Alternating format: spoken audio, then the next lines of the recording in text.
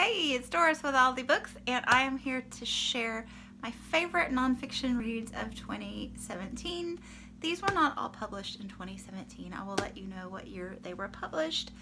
There are 12 of them, so let's just jump right in, and I'm going to be brief, but these are all great reads if you're looking for some nonfiction to get into.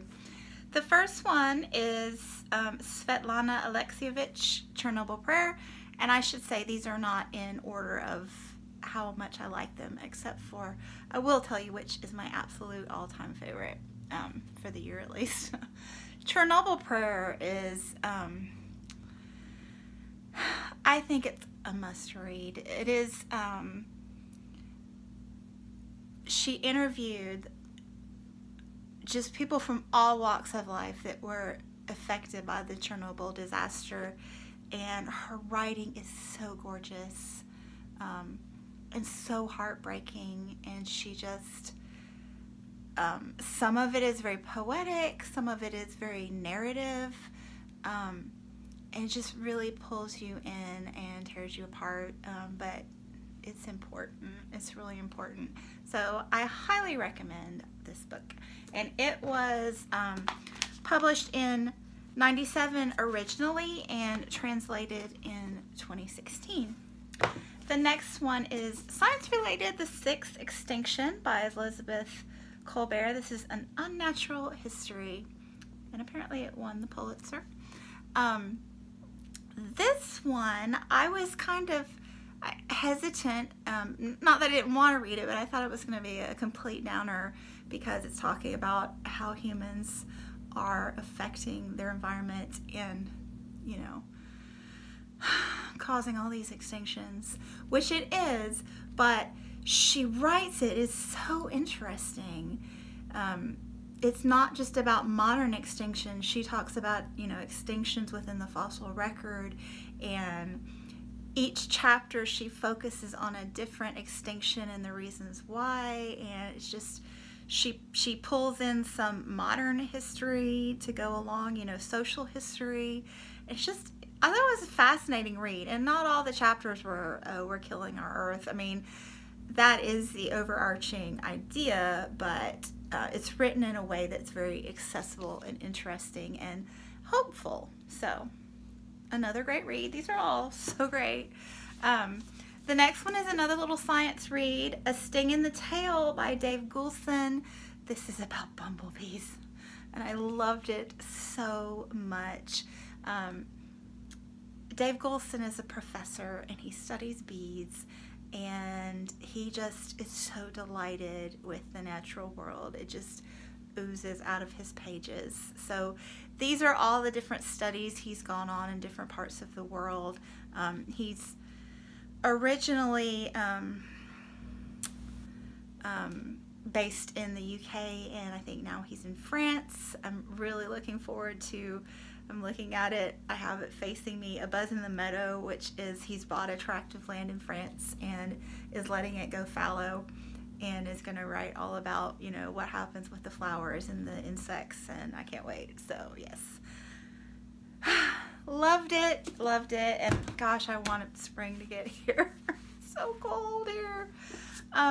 And then we have some narrative nonfiction, which I'm really loving. So Douglas Preston, The Lost City of the Monkey God. I will definitely be looking out for any nonfiction that Douglas Preston puts out because he's a great writer.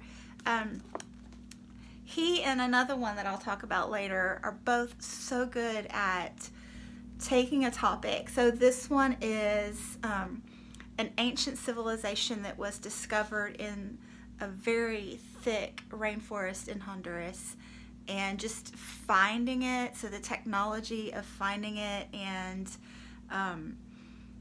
just the idea that a civilization could be discovered at this point in time. Like, we think we've discovered everything, and there's still things out there that we don't know, and talking about, you know, the diseases and parasites in Central America. I mean, it's just, he just incorporates so many aspects of the area, socially and scientifically, medically, anything he could think of. They just melds it all together into the story, and it's just fascinating. I thoroughly enjoyed it. And I have a personal connection to it because I've lived in Honduras and my son is, his dad's Honduran. So great read, great read.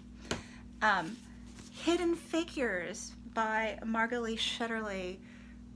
This is phenomenal. Highly recommend this one as well. These are the women that crunched the numbers to get the NASA program and all those rockets up in the air prior to computers, and with the first coming in of the computer age and how they learned to program them. And it was just so enlightening on, you know, racism, and so empowering for culturally and with women as well. I just can't say enough great things about it. And my son and I went and saw the movie together, and he was so impressed. So we walked out of the theater and he said, "Wow, Mom, things were sure different back then, weren't they?" And I don't know, I just am so grateful that Margalie Shetterly took the time to write this book. It is brilliant. Okay, and then we have Killers of the Flower Moon, The Osage Murders and the Birth of the FBI. This was by David Grant, and this is the other one that I will definitely be looking out for more of his work. He's another great narrative nonfiction writer that just pulls in all these different aspects. So this one is a series of murders with the Osage Indian tribe and the oil industry, with FDR back when the FBI was first created. So, you know, he's got the things that were done to the Native American tribe, and, you know, how the FBI came into being and how they started using the new technology bit by bit, and just interweaving all these different aspects into this great storyline that was very interesting. I learned a lot, so enjoyed that one. Then we've got my girl Amy Tan. I love her. I love her. I've read all of her books this year. I mean, I read all the ones I hadn't read before, so I have completed her backlist, with the exception of her new nonfiction that just came out this year. But her novels was what I was focusing on this past year. But this is a nonfiction piece, obviously. And it's not necessarily a memoir, it sort of is, but it's just a collection of essays she wrote, magazine articles, introductions to other people's books, her own books, journal entries, you know, travel diaries, all sorts of different things. And if you've read, I would suggest, you don't have to read her books, but if you've read her first 3, you will see a lot of her life in those books by reading this. So there are little bits of autobiographical aspects in all of her fiction writing, and you'll find that out either with her or her mother. But I just really, really relate to this woman. Her writing is gorgeous, but the way she thinks, and, you know, she's fabulous.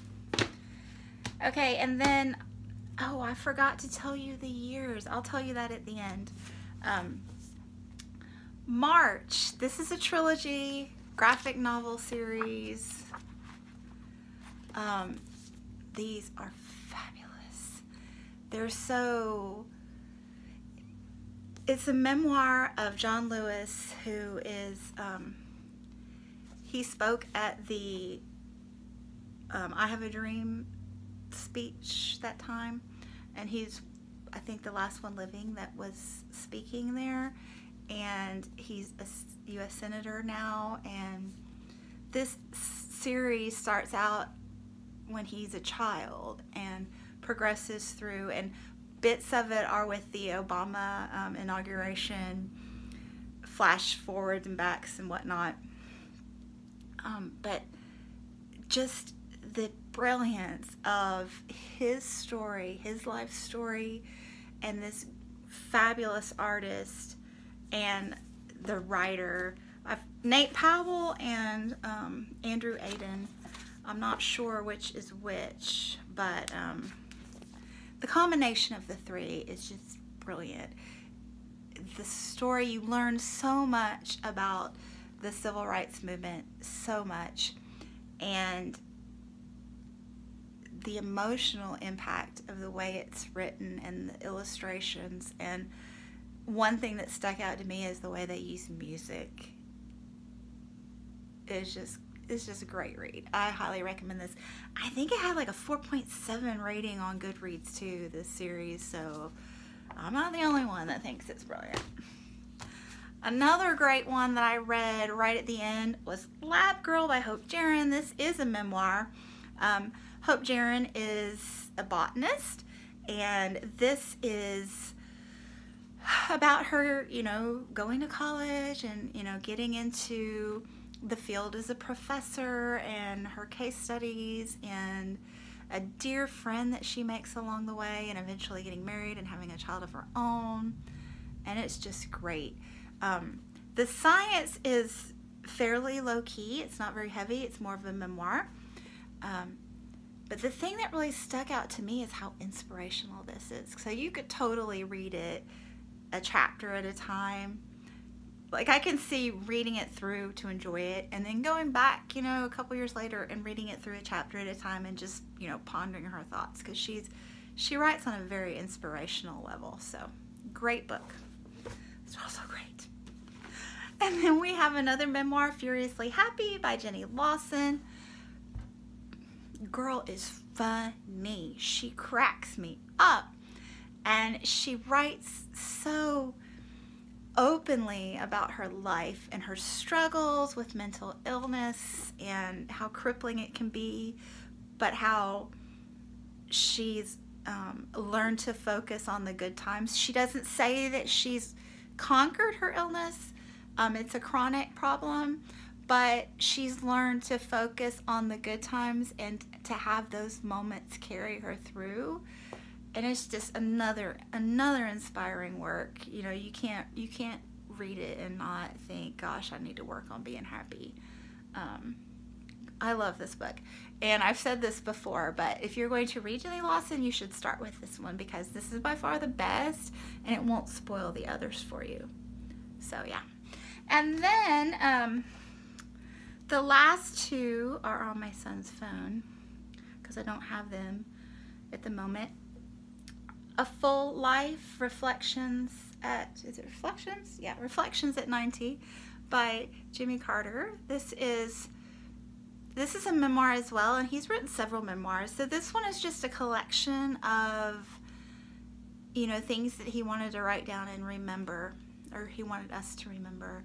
So there are bits about his childhood, bits about his life in the military as a nuclear submarine,